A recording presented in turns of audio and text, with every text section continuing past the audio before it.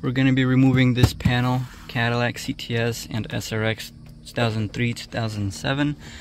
We will need 10mm, 7mm flathead screwdriver, Phillips screwdriver, a short Phillips screwdriver like this, and then a regular one. I'm using this because I'm using my power tool, and then an extension. So the first thing that we do is we're going to remove this panel right here. You just put your flathead screwdriver, careful not to scratch anything, and it just comes off like that, and it's held on by 2 tabs like that on each side.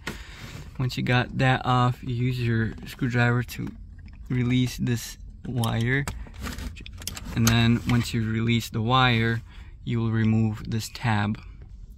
Okay, so this tab just pulls right out. Put that to the side.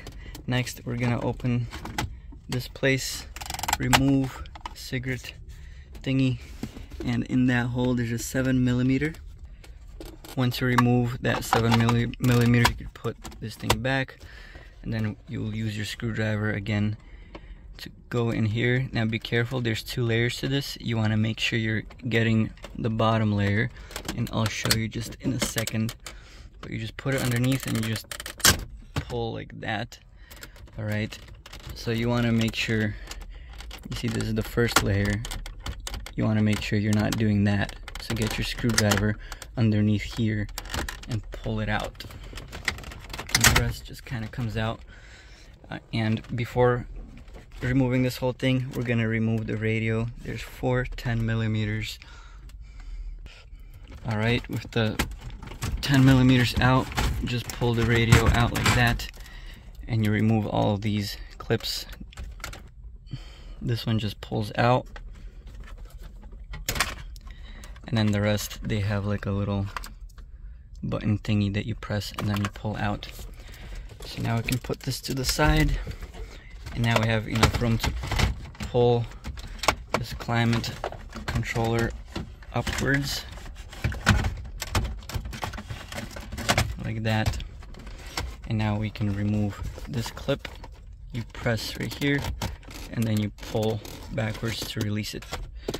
With the cigarette lighter compartment open, you're gonna release this tab, and it just comes off like that, and there's another tab like that on the other side. You can just try and wiggle it out, and usually it just comes out on its own.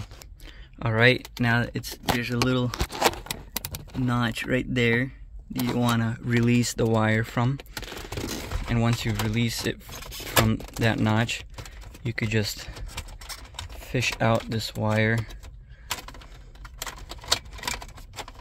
in this direction, and now you just want to pull out this tab like that from this hole. Alright, with that aside, next what we want to do is open the glove box. And using your short Phillips screwdriver, you want to get into here and just unscrew that. Alright, now we got 1, 2, 3, and 4. You don't have to unscrew that one, because all we're trying to do is kind of push this out to reach bolts underneath. Okay, now you can just kind of pull that down, and there's 1, 2, 7mm there. If you go on the other side, you pull this out as well. 1, 2, 7mm. You don't have to take this off all the way, just pull it down enough to reach the bolts. And then 4 over here, and 4 on the other side, all 7mm. So in total, 8, 9, 10, 11, 12, 7mm. Now there's 3 10mm. Alright, now you just pull from the sides using 2 hands, you know, but it just kind of pulls out with a little bit of force, just like that.